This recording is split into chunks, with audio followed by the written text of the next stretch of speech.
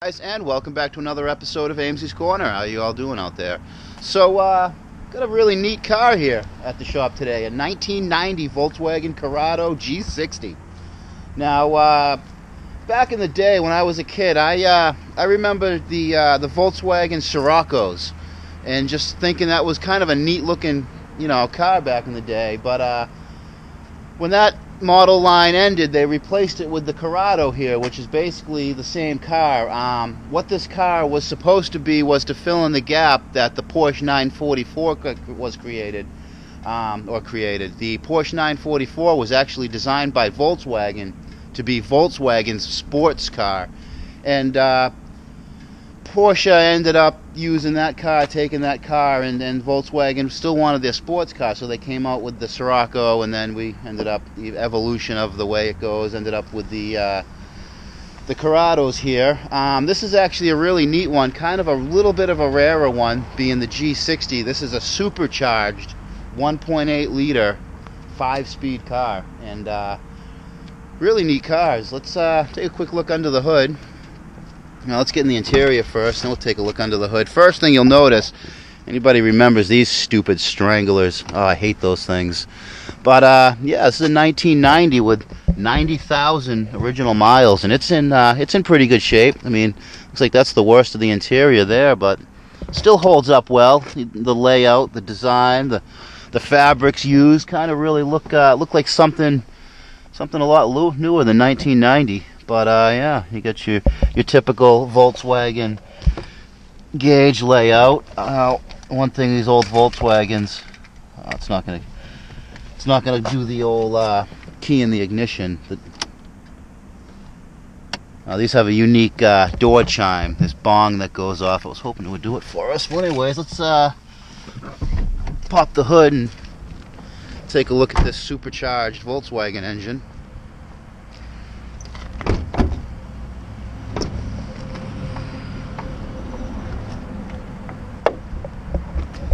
You guys hold this hood for a second while I grab the prop rod.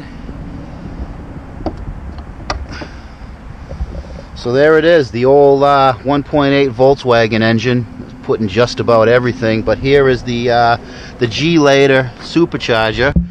Name that because it's the internal passages, where the veins of the supercharger run, looks like a G, so that's where the G60 comes from, and I believe the 60 has got something else to do with the supercharger. Probably should have done a little more research, but I just didn't have the time to really look up a lot of specs on this car other than horsepower. The unsupercharged version of this car puts out about 130, and the supercharger adds about 30 more horsepower. Not a ton of power for this car. They're not really powerhouses at all. Kind of disappointing, actually, with the red badging. You would think you would have at least 200 horsepower out of a supercharged engine, but not in this case. Not in this case. So, anyways, let's take a drive in this thing, see how it is to drive, and see if it feels like 1990 Volkswagen all over again.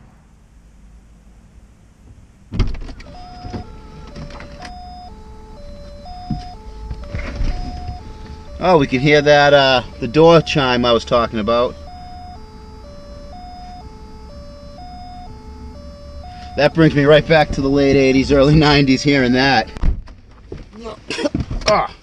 So doesn't that. God, what a horrible idea. What horrible idea these were. So, nice layout. Everything's in nice reach. Headlight switch, radio controls, nice manual heater controls. I hate European automatic heater controls. That's up nice. It's got a little bit of a loud exhaust on it. It's got an aftermarket muffler or some nonsense like that. So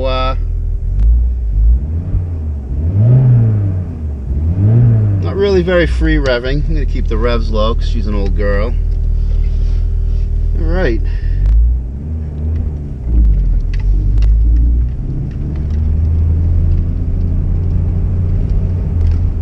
So the car weighs about 2,700 pounds or so, about 160 horsepower, so it's not going to be much faster than your average stock Honda Accord or something. Shift's a bit notchy. I don't know if that's just from age or these were a little loose back in the day. Kind of a complicated shift quadrant used on these transmissions.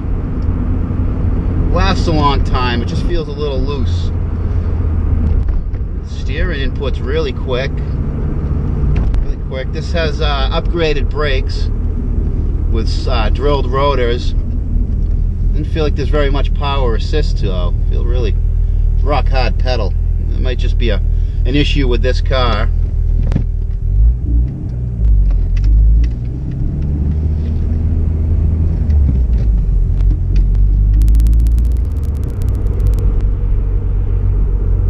Now for some reason we're doing 25 in a 40-mile-an-hour zone.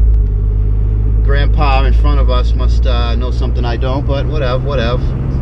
Setting the pace for safety. A little more body roll than I would expect in a car this small, but a little more weight than I would expect in a car this small too. Almost 3,000 pounds, 160 horsepower. Takes a little bit to get up to speed.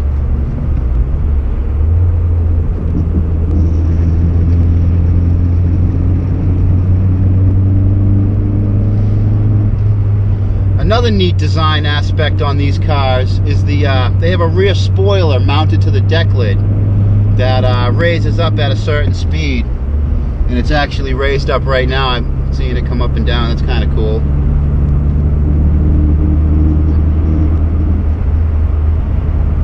Pretty decent driving car for its age. 1990, 90,000 miles. Not a lot of miles for a car like this.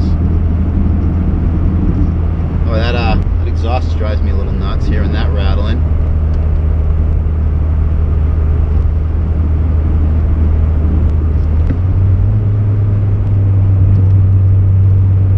Let's see how it takes this sharp right hairpin.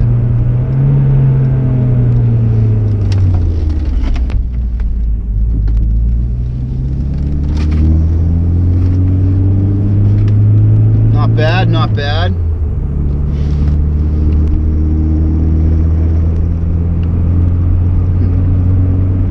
It definitely feels like 160 horsepower. So the reason this vehicle is in the shop for me to look at it, it kills its battery. Something about it drains its battery. It's got an aftermarket old school Clifford alarm in it, which when you shut the car off flashes constantly. I'm wondering if that's draining the battery or something staying on. I'm gonna have to do a battery draw test and get to the bottom of that. It's also in for radio doesn't work. Radio doesn't work.